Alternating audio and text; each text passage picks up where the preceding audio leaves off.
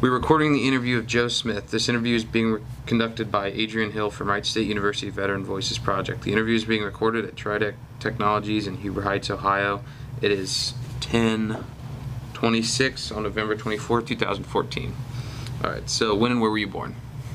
November 10th, 1953. Okay. Who were your parents and what were their occupations? Thomas and Cecilia Smith. My dad was an engineer with the Philadelphia Electric Company, and my mom actually studied chemistry, but during World War II left school and went to work with the rest of the women. She was really a stay-at-home mom back then. Okay. Do you have any siblings? Yes. How many? I'm one of 4. Okay. Did any of them serve in the military? No. No? Okay. So what were you doing before you enlisted? School. I finished college. I got a degree in sociology back then with a concentration in criminal justice, and then wanted to be a police officer. Okay. So I joined the Army. I was like 2nd or 3rd on a list, and they would hire 1 or 2 police officers. So a police chief said, if you were a vet, you get 10 points out of 100 for being a veteran. So why don't you join the reserves, come on back next year, I'll be able to hire you. So I joined the active duty and stayed for 20. Okay. So what year did you enlist? 75. In 75. Okay. So at the time you enlisted, there was probably some kind of stigma with the military, I'm guessing. Just because Vietnam and everything. Was right. Were you worried about that at all, or did your parents or family, anybody have any words to say about that? No, I wasn't worried about it. Mm-hmm. I mean, I was kind of focused, even though I kind of got off target. I wanted to be a police officer, go get 10 points. Mm-hmm. When I went through the ASVAB process and testing, my recruiter, the recruiter actually literally threw the telephone book size book of MOSs at me. I walked in after the testing, the next appointment. Mm-hmm. He actually threw it across the room. What's this? That's, you pick any job you want in the Army. So I tested well. Mm-hmm. And then ended up picking, I became a 98 Gulf Russian voice intercept operator. Okay. What was your, so you got a degree, you got your bachelor's degree? Correct. In what? Sociology with a criminal justice concentration. Okay. So why did you, where did the Russian come from then? Opportunity to study at Monterey, California. Oh, wow. Just talking to the recruiter, he's a pretty good salesperson. My thought was I'll become a military policeman. Mm-hmm. And what the chief of police had recommended, do it as a reserve or National Guardsman. And then you can get hired and he'd support the reserve duty, obviously. Then it was just, well, look at all the potential opportunities. I could study Russian. Back then it was still the Cold War. There was opportunity to do something for real, perhaps. Mm-hmm. And then, 4 years. It was a 4-year enlistment if I took the Russian language training. Mm-hmm. So I thought 4 years. That's not too long. So it was just a kind of a big term, but it was a change of plans. Yeah. So you didn't have any experience with languages prior? No, in high school, I flunked a year of Spanish, then had to go to summer school, before you get to take Spanish too. Mm-hmm. I was terrible with languages, and still am. Yeah. So did you pick up Russian pretty well then? No, I studied my butt off. Yeah. Yeah. But did you? I mean, you passed enough. I passed. Okay. And I forget all the levels. I mean, you go through your tested all the time. I was like a high C or a B student. And then at the end you actually take this test that I think it's like 1 through 5, 5 being a native speaker. So you can't test it. Really, you can't test out of 5. But I think 3 was the goal, and I tested at 2, which was acceptable. Okay. So, why you had a degree? Why did you choose enlisting rather than being an officer? Well, I didn't go to ROTC, and at the time, at least the process I was following, that wasn't provided as an opportunity. Matter of fact, I signed something that said I wouldn't apply for OCS for 4 years. I guess because of the level of training. Because I went for a year to Monterey, California, which is a very nice place. Studied Russian. Not a great experience, but you know, I accomplished that. Then went to Texas Goodfellow Air Force Base for, because through that process, you end up with a top secret clearance. Then went to technical training at Goodfellow Air Force Base for like 3 months. And then some of these places might not even be open anymore. Then went to Fort Devens, Massachusetts for tactical training, more Army training, for like another month. So I've been in for, let's say, 18 months and I haven't done a lick of work yet. So I think that was part of it. Okay. So you joined the Army. Is there a reason besides why did you choose the Army over the other branches? Well, my dad served in the Army in World War II. What did he do? He was an ordnance kind of guy. Okay. Repaired stuff. He's an engineer. Okay. So do you remember? So it's pretty much because your dad was, though? That was your... Yeah, I don't know if I thought of the others. You know, if I thought of the military, I just naturally thought of the Army. All my uncles served in World War II in the Army. I don't know if anyone... I mean, I had a cousin who was in the Navy.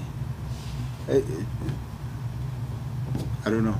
Yeah. It's just, when I thought of it, I'll go investigate the Army. Yeah. Okay. No, that's fine.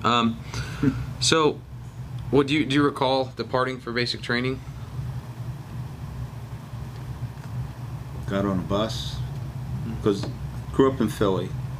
You know, went through the joining process, sworn in Philadelphia. Got on a bus and went to Fort Dix, New Jersey. Show up and get you out of it. Okay. I mean, do you have any, I guess, do you recall the emotions or anything you were thinking at the time, or? Yeah, I was also married at the time when I joined. And it was like, holy crap, what did I do this for? Because it seems, and maybe you had similar experiences, you know, while you're going through the process, it's more of a quote-unquote logical decision. You know, if I want to accomplish this, these kind of things could help accomplish that. Even though I kind of veered off, instead of military police, this seems like a positive thing. You know, someone's going to train me in Russian, you know, electronics, and go listen in on the Russian Army. That's pretty cool. Step in the right direction. I don't know. And then you get there and it's like, what? Yeah, yeah. All that's removed, and it's just down to you and this guy just trying to show who's the boss. Yeah, the shock therapy is pretty. It works. Yeah. Okay. So you're talking about your instructors there. Do you recall any of them? Well, one of my drill sergeants' name is Sergeant Green. I still remember that guy. Always had a little cigar out of his mouth. You know, never lit, but it was always there, you know. Yeah. So, do you... Let's talk about the first couple of days of basic training, maybe. You said you get off the bus, you start getting yelled at. I mean, what... You know, besides being like, holy crap, what did I do? What was that like for you? Just the experience overall.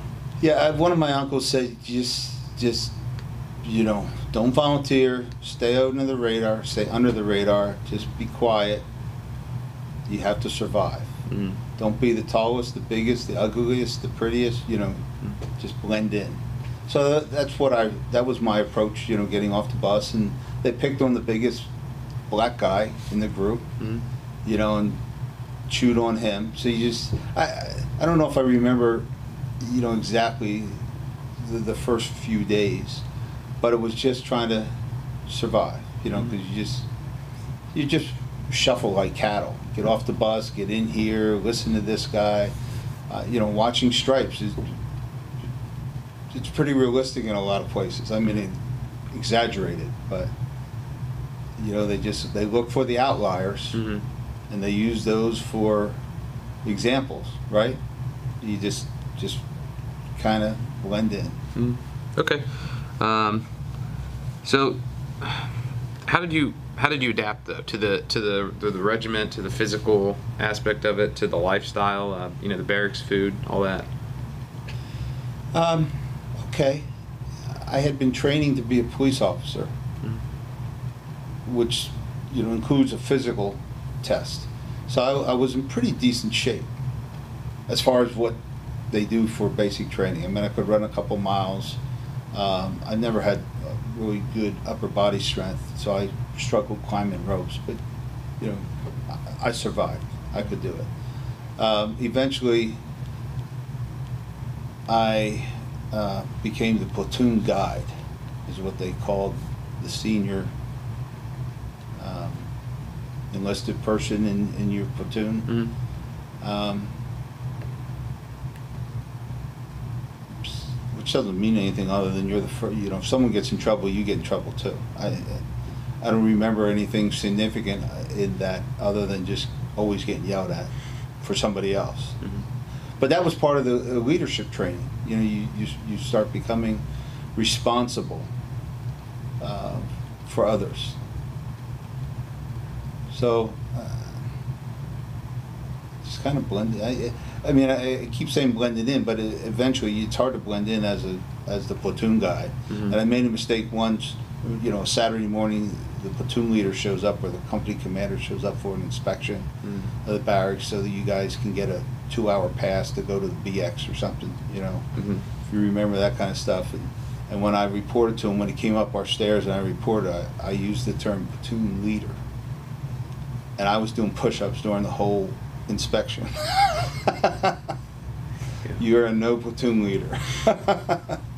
Okay, so you said you were the senior enlisted. Were you at E4 coming to basic because you had a degree? E3. E3. Okay. Why did you get that? Was it because you had a degree? Was that Yes. okay? Yeah, I know now it's like you get E4 if you have a degree and you enlist, but Okay, well then it was E3, and then after 4 months, you pin them. So it was basically get out of basic training, get to your MOS school, and get pinned on for E4 okay. back then. Yeah. Okay, so the specialized training, you learned Russian enough to do your job at least. What else? Did you have any other specialized training? Yes, some electronic training, mostly how to listen to signals, Mm-hmm. and then, you know, the equipment. They call it electronic training. 98 Golf, you know, we used a lot of equipment, but I also took an extra course on jamming, because jamming you can hear audio, Mm-hmm. that signal, so you can. We had equipment in Germany that you could triangulate and find the source. So I took that. That was an extra training. Okay. So that was all part of 98 Golf. And when did you jump? Jump school? That was. So I went through an assignment in Germany, Augsburg, Germany, then came back, and that was a 3-year assignment. So near the end of my 4-year enlistment, I came back to the States and went to OCS Okay. at Fort Benning. And then after commissioning, I stayed at Fort Benning for jump school Okay. before officer basic. Okay. So since you did a couple tours to Germany, can you walk me through? So you get out of AIT with your Russian. What was the technical name for it, or? The Voice intercept operator. okay. So where did you go after training from that school then? To Augsburg, Germany. Okay. That was my assignment. So you went Augsburg. straight from there to there? Straight from... Well, Monterey was the language training. Texas was an Air Force base, so it's joint, is the electronics training. Mhm. And then Fort Devens was, they called it the tactical training. It was really a couple weeks in the field, Mhm. just learning how to live as a Army guy in the field. you Okay. know. With our equipment, with the signals.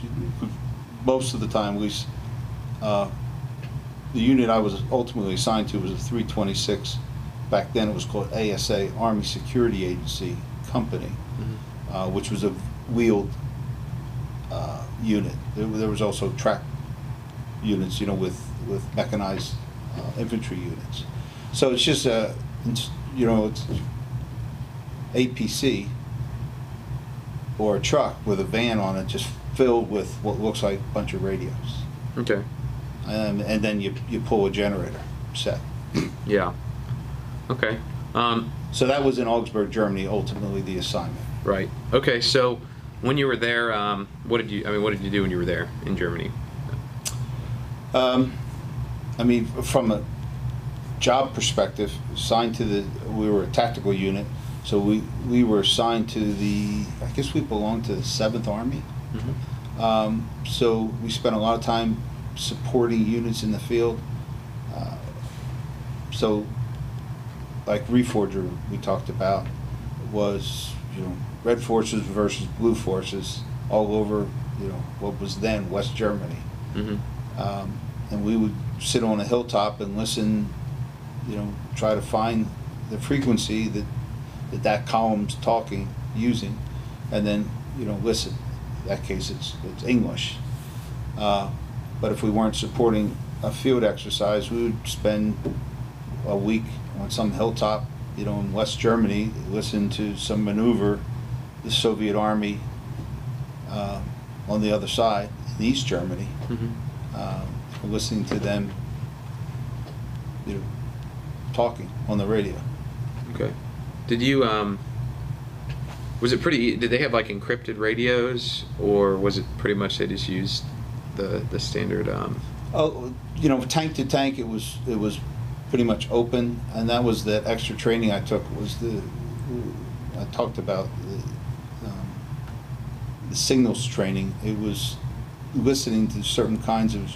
Some of it, the encryption sounds like just airwave noise. Mm-hmm.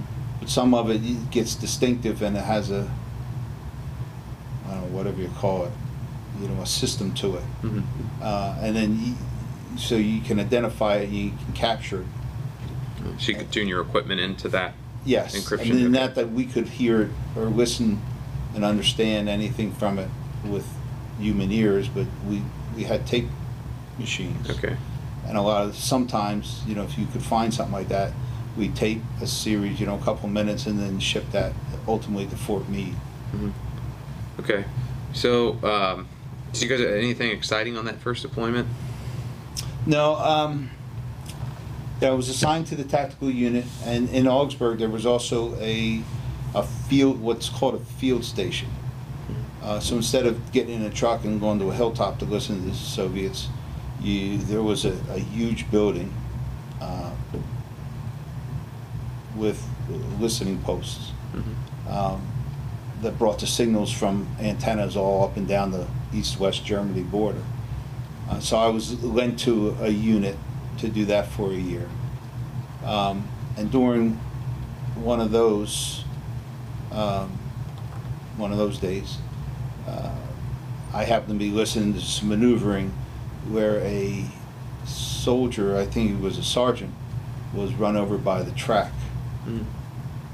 So that becomes important from our perspective, intel-wise. How do they react to an accident? Mm-hmm. Do they take care of them? So it's funny, whatever I was, an E4 at the time, you're listening, you get your NCOIC to come over, and he listens in, and then all of a sudden, the warrant officer's there, and you get a lieutenant, and there's a lieutenant colonel, and then other people start listening to the same frequency to capture, and then, I mean, back in that day, you know, you're actually doing it on reel to reel, and then you box it up and ship it back to Fort Meade. So when you were listening to any of them, you know, when you actually heard what they were saying, could you understand most of it, or Yes. at least get the basic gist to tell Yeah. somebody? Okay. Yeah. So you knew. I mean, if they were having a conversation on the radio, you pretty much knew what was going on. Yeah, but these are soldiers in maneuvers, you know.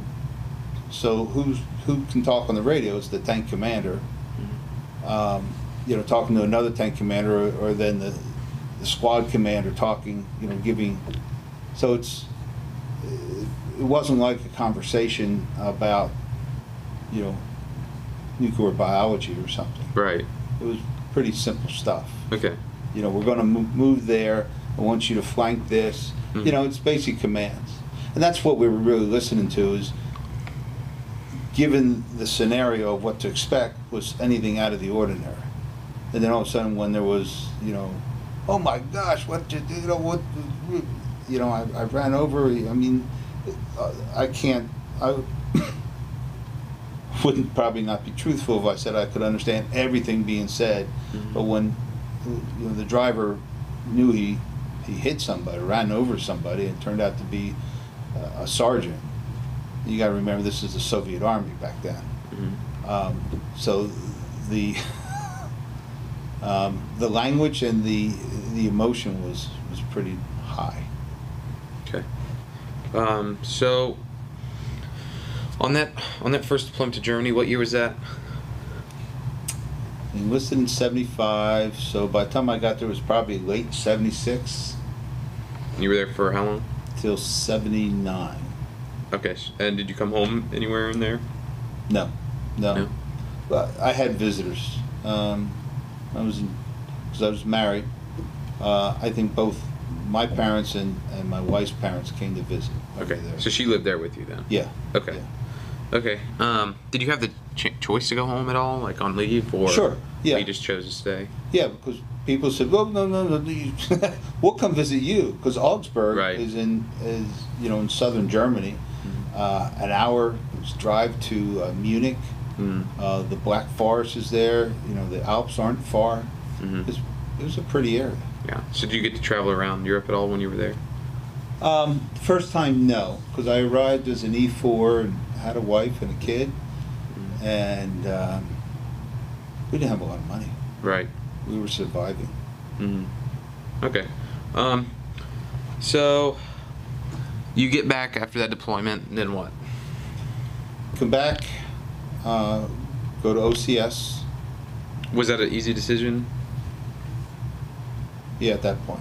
Okay. Um, Knew you wanted to make more money? Was that? Well, I mean, that's part of it, but I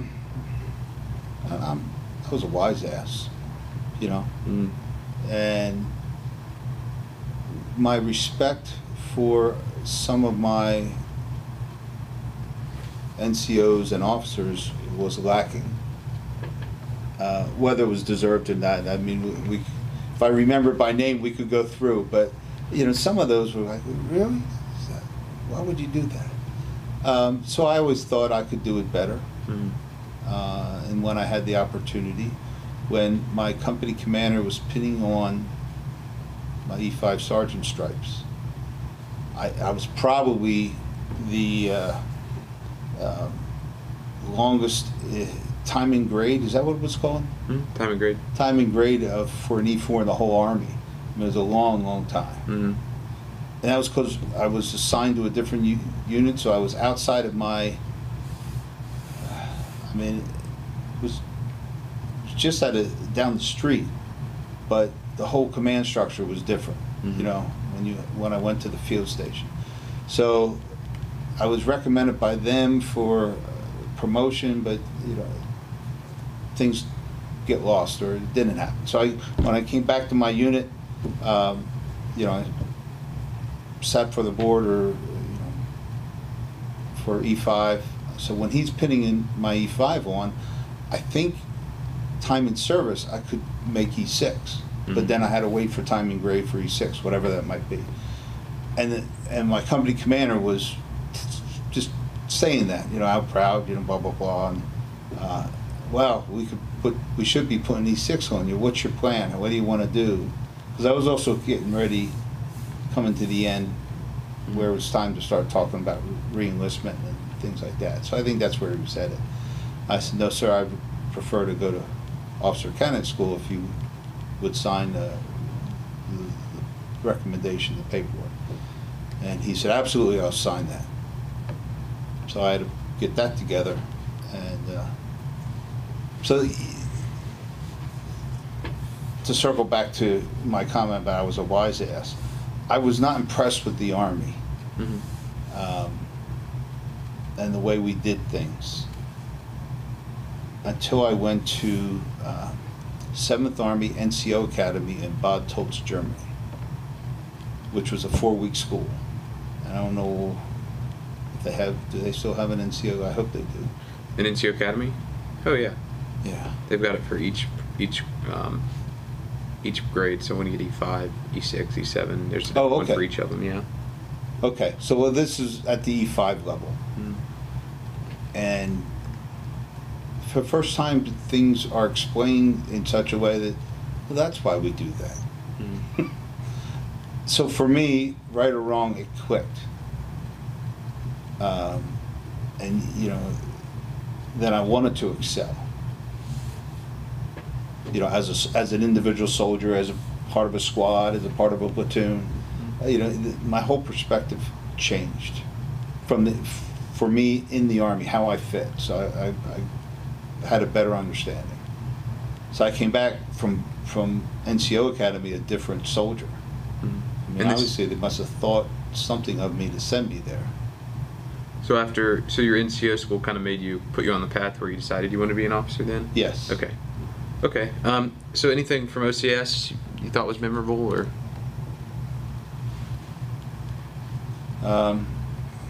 3 years of more basic training. Yeah. At a higher intensity. Did you have BOLC? Is that what they called it? Basic officer leader. Yeah, I don't know. And it's like for basically your AIT for officers. This was at Fort Benning, and it was branch immaterial is what they called it. Sexy sounding name. And it's branch immaterial officer candidate school.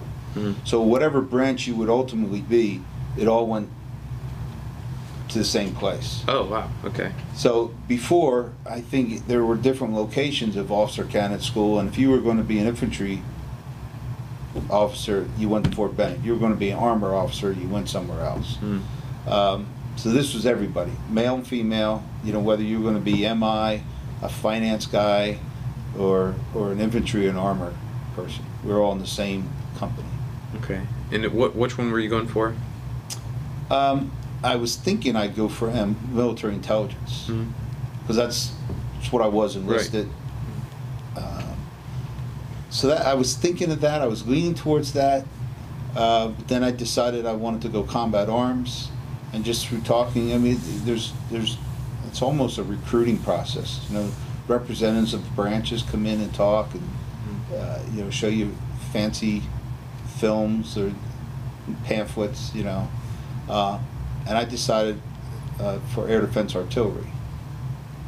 Some of it, I mean, well, for me the difference was it was combat arms, even though it's probably not a respected combat arms like infantry or armor, or even field artillery.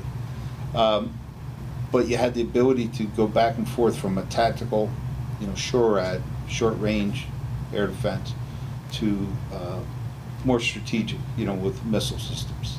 And I like the idea of being able to transition back and forth. Okay. So you go through the officer training, and then what's next? Officer training, jump school, which is just 3 weeks right there at Fort Benning. You go through ground week, tower week, and jump week, and then head to Fort Bliss, Texas, El Paso, Texas, for air defense officer basic course. And then after the basic course, which is like 3 or 4 months back then, I don't know. It was a while, a couple months. Then you stay for your technical training, which mine was SHORAD, and which was the guns. Back then it was the Vulcan Gatling gun, and I don't know if we can't remember the name of the shoulder fire. Oh, the AT. It was. I think it's a newer system now, but at any rate, there was a shoulder fire system. I think there was a short range missile system too. It's amazing, can't remember. But that was another couple weeks or a month or something. And then my first assignment as an officer was Fort Bragg. Okay. What'd you do there? Well, after 4 years of intel and language training, and then air defense artillery training and gun training, I was assigned to the 8th Psychological Operations Battalion. Because there was 8 air defense second lieutenants assigned to Fort Bragg out of my class, and we all arrived at the same time. And at the time there was only 1 battalion of air defense. So how many second lieutenants do you need in 1 battalion? So literally you report in, one at a time, go, and several of my classmates were West Point. So, I mean, there was a pecking order. So the West Point guys got their assignments. So when I spoke to the battalion commander, it was, I'd love to keep you. I'll assign you as an assistant platoon leader. It was like, are there any other options, sir? He says, I would recommend, he said, I want to take that job either. Why don't I put you back, basically throw you back up to the post, and they'll reassign you. He says, then I, can't help you, you're out of the branch, but you might get a nice platoon leader position, which happened. And so I was assigned to the Psychological Operations Battalion, and I became a platoon leader in a loudspeaker platoon. That's where a picture I showed you of Sergeant Bunty, Charles Bunty. You're not going to cut it here, sir. I'll do my best. So from there, where'd you go after that then? I guess I spent like 2 years there, and it doesn't sound fantastic, but psychological operations, that's a force multiplier, so if you got the idea with the loudspeakers is if you only have a infantry unit, we have systems that we're playing the sounds of tanks, so at least the enemy might think there's some mechanized coming. That was the idea behind that. Oh, okay. But we also had the capability to show movies outside, like Tridec does now, except it was, reel-to-reel kind of stuff in a old-fashioned, but a huge. So when you roll into an area, we could show propaganda movies or movies, to the populace. That was part of that process. We actually deployed to Miami, Florida, for the Cubans. Castro kicked a bunch of Cubans out of Cuba. I don't know if you remember that back in 1980-ish, 79, 80. I don't remember it, but I know. So we were deployed out of Fort Bragg. The MP unit was deployed down there to help, and we went with them to help with whether it's propaganda or psychological, to support them, because we had loudspeakers, we had movies, so we were showing movies to the Cuban boat people. I don't know what they refer, the immigrants. Or, and they would use our loudspeakers to make announcements to huge crowds. I mean, we took over the Orange Bowl. All around it, the parking lots where they put up the big army tents. So it became a big tent city. So I mean, that was one of the deployment. Yeah, no, definitely. Okay, so you went back to Germany though at some point, right? Yeah, Fort Bragg. Then I went back.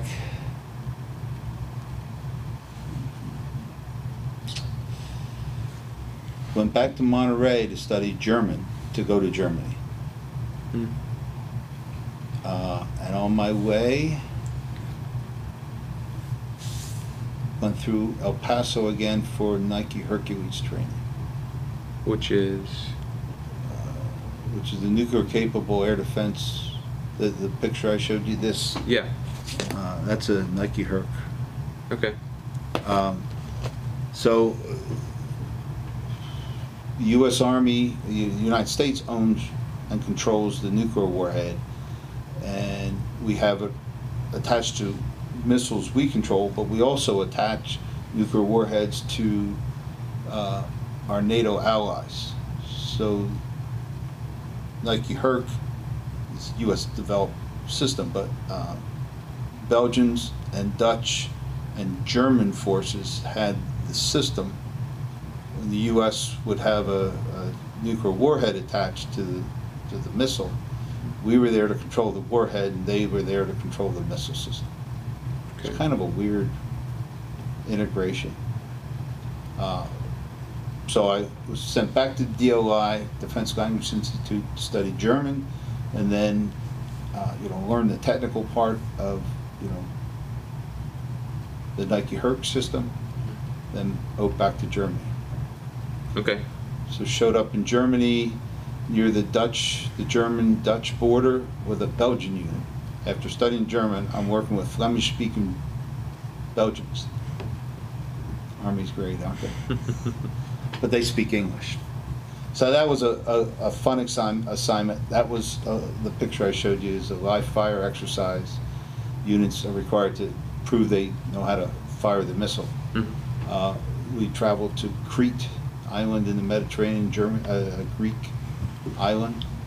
I think every 3 to 5 years, a unit had to go live fire, and they invited me to go with them. I was the team, from a U.S. perspective, I was called the team commander, and we had a battery, which we called a detachment, and each team of the U.S.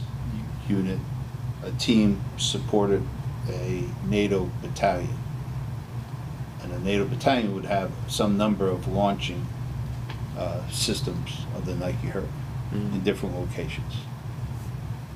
So I served the 56 battalion for the Belgians as a team commander, and got to go to Crete for their live fire, which is pretty cool. Yeah. Okay. Anything else? Let me ask you. Were you still married at the time? Yes. Okay. Yeah. How many kids did you have? 2. 2. Okay. And they all came with you to Germany again? Traveled, followed me all around. Okay. So anything? How long were you there the second time in Germany? More than 3, less than 4 years, because I moved 3 times. Was assigned as team commander. Then, after about 18 months, there's a whole process. When you have nuclear weapons, you have literally you have an outside inspection a week. It's ridiculous, but they are nuclear weapons. Yeah. Because you have U.S. guards, you have, in our case, NATO guards, Belgians, and they all have real weapons with loaded. It's probably a dangerous situation. But you had real live soldiers down there with weapons that and ammo not only available. I mean, it wasn't locked and loaded, but they were the magazine was inserted. Mm-hmm. So you didn't want anything to happen. So safety was a big concern. That was a, how would you explain that? I was going to say stressful, but it was just, you get so used to that level of stress. I mean, it was just, you didn't rest that whole time.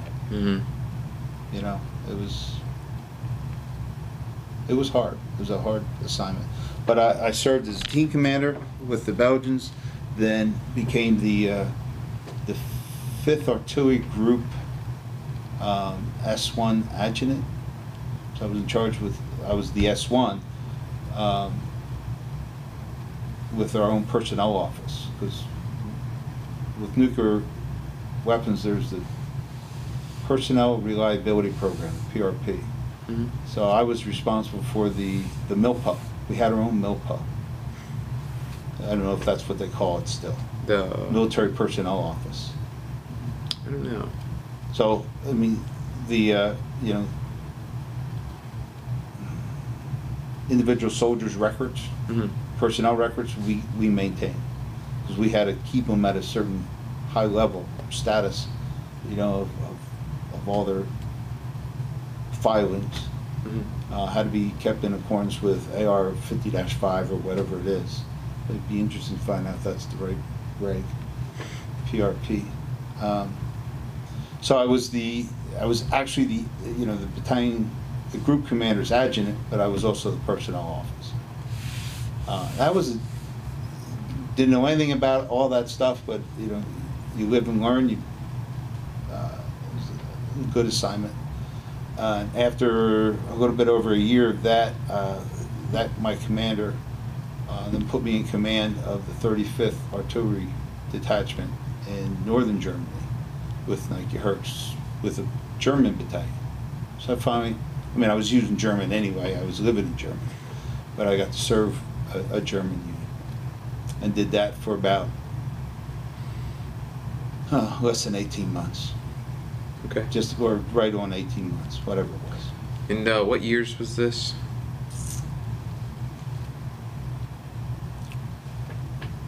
If you want to know exactly, I guess I'd have to look that up. Sure, if you got it in there.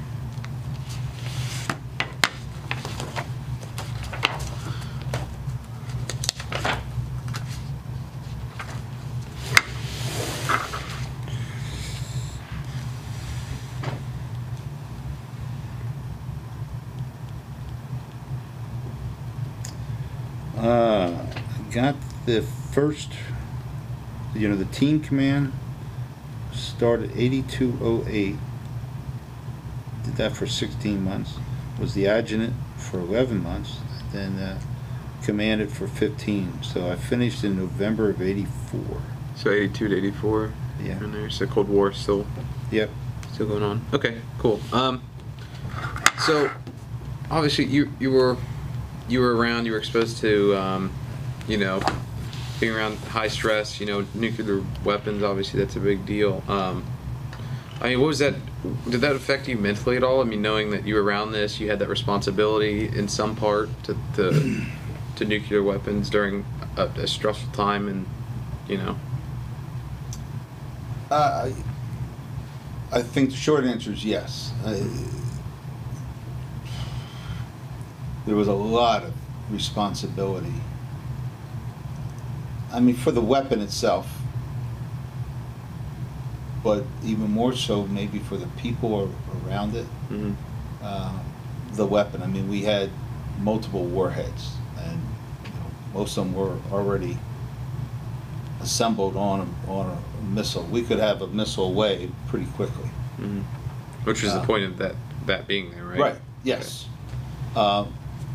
Which is probably in and of itself, you know, an important enough and stressful enough mission.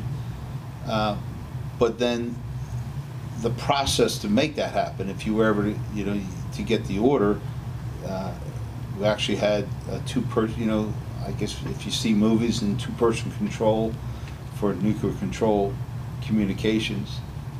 So that we practiced that 24/7. There was always radio comms, and you know, practice messages, and two people would have to open a safe that, you know, had two different locks to access the book, and you open a book and the numbers, and then you would break open it was some kind of plastic thing that we refer to as a cookie. I don't know why. And you would open the cookie, and then that would have the Army code for the.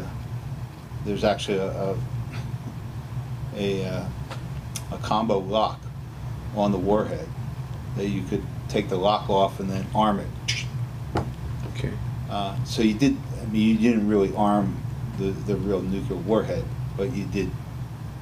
You had practice kind of things. But the comms would always come in. You didn't have to open the two-person safe all the time. But the level of detail and the requirements to maintain all of those kind of documents and comms, ComSec is just off the charts. So did that affect me? I'm sure it did. It's just, I've not had experience that kind of level of stress, for 3 years in varying different degrees, but that was a heck of an assignment. Okay. So, do you feel like the maybe like you said you had to break the thing open to get the combination and stuff like that? Do you feel like the safety precautions that were enough there?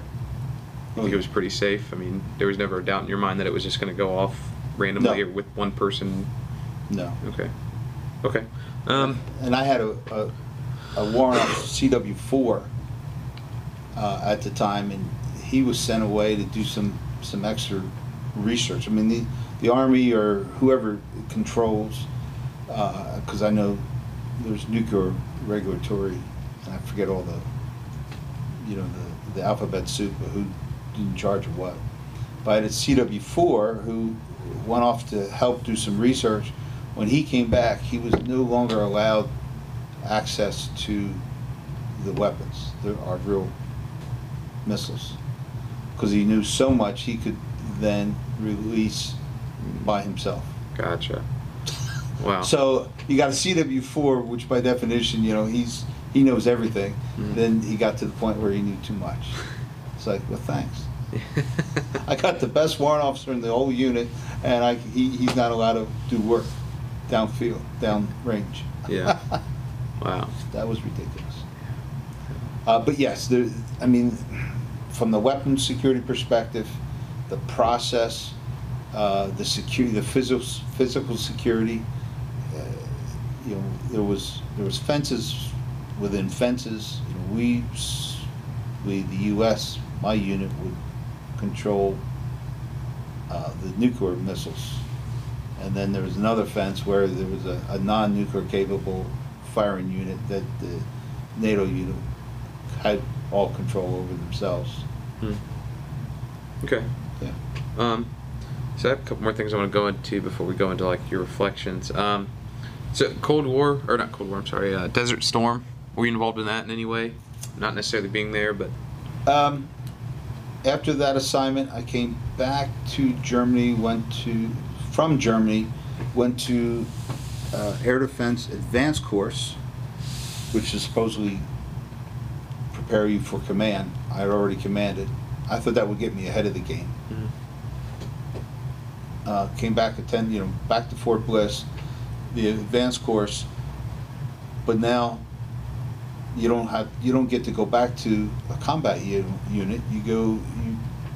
You're ready to get reassigned to anywhere. So I went to Fort Leavenworth. Assigned. It's a training command, TRADOC command.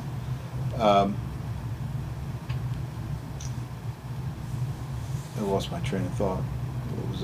Where was I going? I asked about Desert Storm originally. So there, I was assigned to a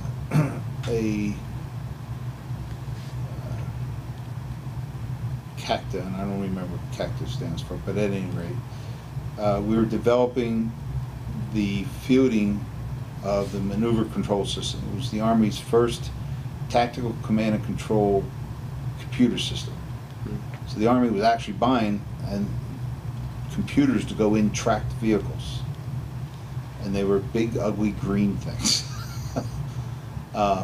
You know, militarized, where you could drop it and no big deal. Mm-hmm. And this is back, you know, early, you know, mid to late 80s. Mm-hmm. So, I mean, there was, computers existed, but, you know, the Army can take something and make it, I was going to say, you know, make it anything they wanted to. But, so from that perspective, we were developing the fielding plans. Then I became the chief of the maneuver control system new equipment training team. We took these computers to units, and we weren't responsible for fielding the equipment. We were responsible for having the units trained with the fielded equipment. Mm-hmm. And we trained the units in Germany, 8th Infantry Division. There was a couple divisions in Germany still back then, and then also 3rd Corps at Fort Hood. And we fielded computers to the whole 3 Corps, and they had one exercise, you know, where they tried to use the system, and this is all the way up from the 3-star down to the tanks. Mm-hmm. That are now computerized, and you know, it's a pretty cool system. It had a lot of, you know, glitches at the time. It was the first time the Army was trying to do something that large. But they only had that one exercise, which I guess was like an operational test. You know, does this stuff work? Can we use it to do what it's supposed to do? And then 3 Corps was being moved to the 1st Desert Shield, I guess, at the time. And the 3 Corps commander requested the new equipment training team go with them. That's not our mission. You know, we come in and train and leave. And I think TRADOC said, well, we don't, you know, that. I said, well, I'm not taking these computers unless I have your instructors with me. Mm-hmm. So obviously, you know, the new equipment training team was then assigned to the 3rd Corps. But I had already just out-processed. I was, you know, there was backfilled, was already out-processing Fort Leavenworth, headed to Wright Pat when that all happened. And I went back in to see my colonel and said, you know, let me, you know, my replacement doesn't know what I know, but with that unit, let me go. And I was a single dad at the time, and Colonel said, get the F out of here. Take these orders and go where you can. Mm-hmm. So that was my involvement. You know, I helped train a unit, field them, and then, I mean, we're talking like 50, 60 NCOs. Mm-hmm. That you need a lot of people to train a whole corps. That were then reassigned to the Corps to deploy to Saudi, I guess, at that point. Mm-hmm. Okay. And so then I PCS'd to here. Okay, and then this is where you did the rest of your. Yes, I mean, I was really assigned to Redstone Arsenal, Army base in Alabama, with duty at Wright-Patterson Air Force Base. Interesting. For a missile system. Okay, and then what year? Do you recall the date you got out of the military? Retired from the military in '95, so it was probably October 1st, '95. Okay. Do you remember that day? Is it significant to you at all? No, because I had a lot of leave. Right. So that day, I had already, you know, taken the uniform off and started working for a company on base. You know, a totally different unit. I mean, or a different office. I was here involved in what was called the Tri-Service Standoff Attack Missile. The Air Force was the executive service, and the Army and the Navy, the 3 services, were developing a missile system together. So I was here as a program manager, part of that process.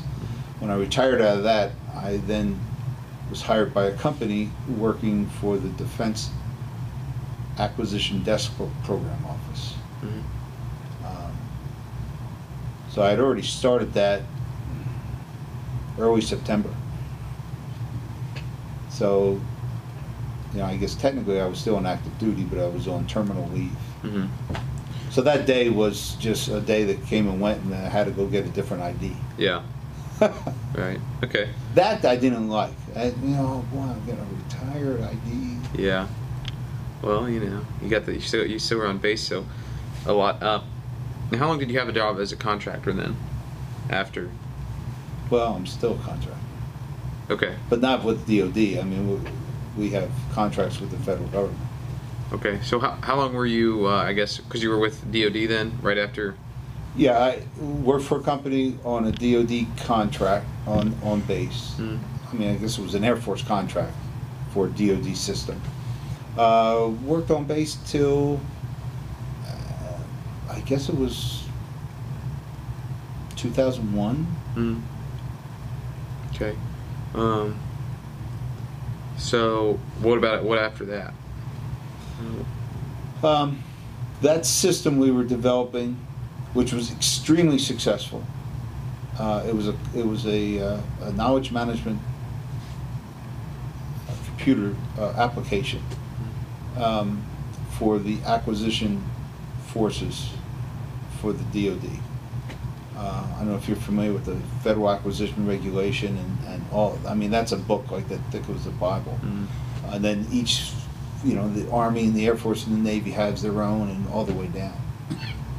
So that system, for the first time, you know, made it available electronically and searchable, and so we were talking, you know, mid-90s. The internet was just coming around, so this was kind of leading edge technology, and it was a great assignment, a lot of fun. That's where I met all the people I'm still working with.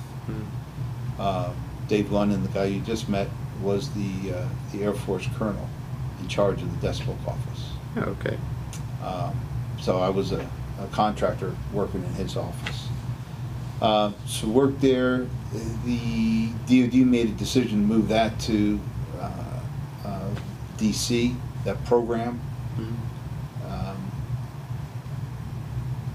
And then I stayed, worked for a different company then. Just started working on different contracts. Okay. Did you find that getting out of the military, was that hard for you at all? Going from that, you know, daily. Yeah, I think what really affected me,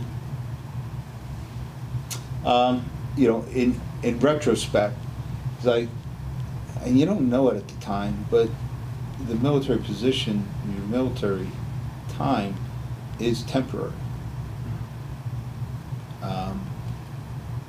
You know, because you get so involved, you know, and it becomes everything. You know, mission first kind of mentality, right? That's what we're trained to do. And then you're out. It's like, what happened? It was like no big deal. Yeah. You know, I mean, it's just it's an awakening. It's like, okay, that was then. That did the best I could. Did a good job. You use that as a foundation. You grow from it. But it was like, wow, that was fast. And I was in for 20 years.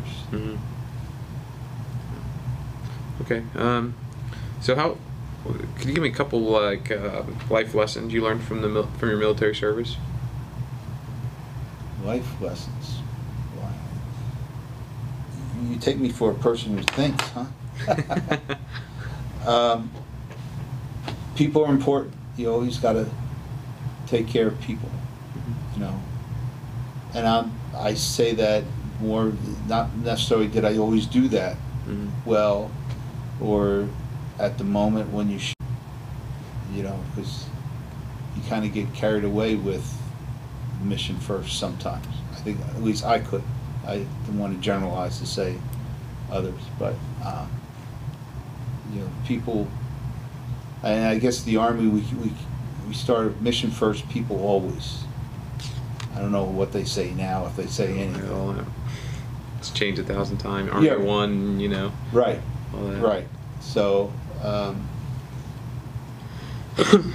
that's important. You gotta know, and you really can't care about them until you first love them, and they know that you do care for them.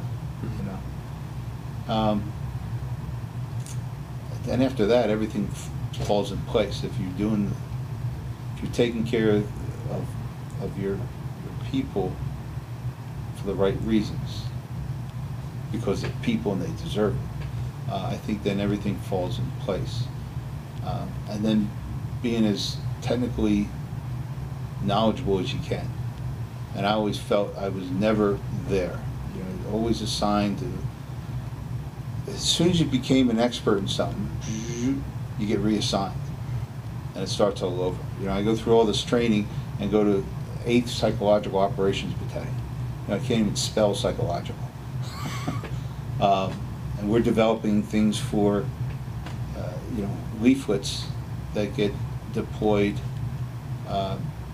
When I had our embassy hostages for 444 days.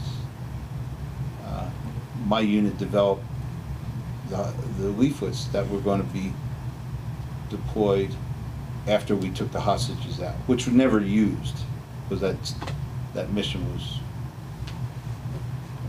got screwed up in the desert when the helicopters crashed into one another. I don't know if you're familiar with that.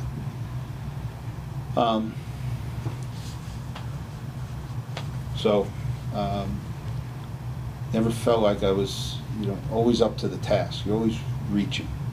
So just try to be as technically knowledgeable.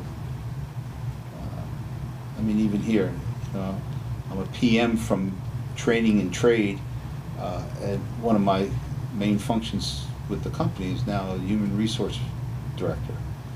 Wow. It takes a lot to get back up to that level. Mm-hmm.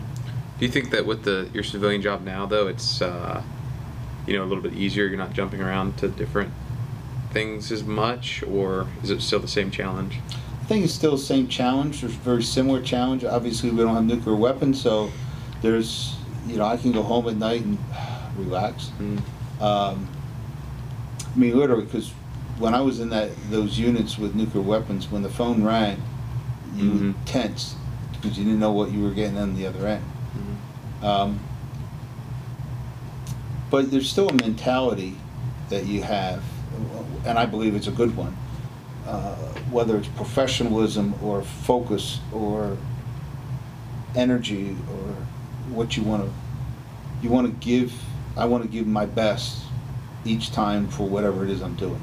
Mm-hmm. And I serve, I work for a company with others who served, and we have that same mentality. Mission first, people always. Mm-hmm. So, at least in my mind, even though I know it's different, we try to still attack the mission or what we're trying, the objective or the target, with the same kind of mentality and heart, I believe. Okay. If that makes sense. No, I get what you're saying. So how did your service, affect how you feel about maybe the current conflicts or, past conflicts and the military in general?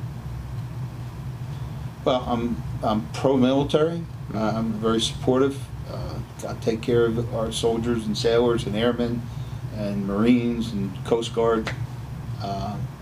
So anything we can do for the men and women of the service is probably never enough.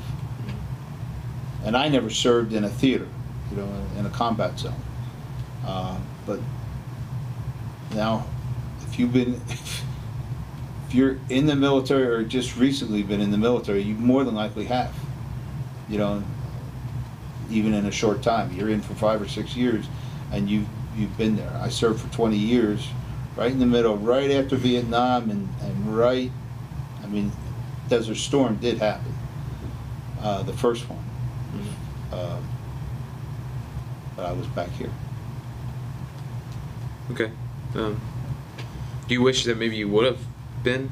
Well, there's part of you that says, I've trained all this time, and especially that, when my, quote unquote, my sergeants were reassigned to the 3rd Corps, that was my unit, that was my mission.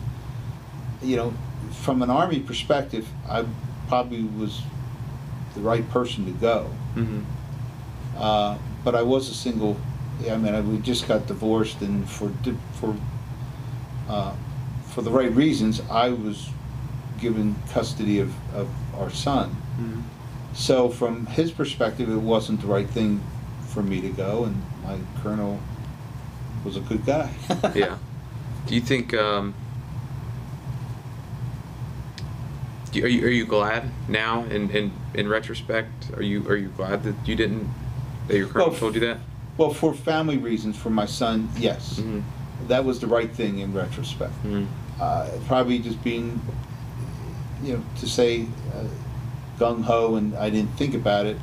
I thought it was the right thing to do from a professional perspective, Mm-hmm. but probably wasn't the right thing to do for my son. Right. So it worked out well. Yeah.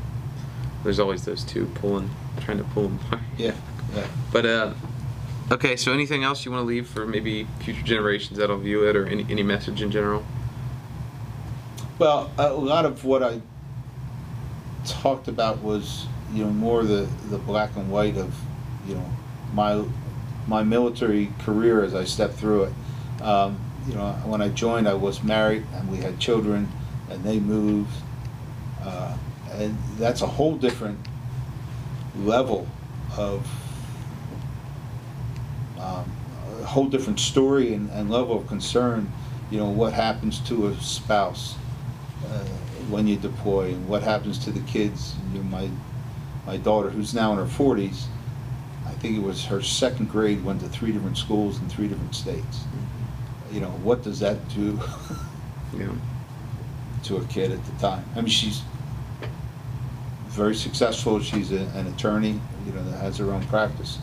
But that's a whole different, not different, it's a whole part of that whole life process,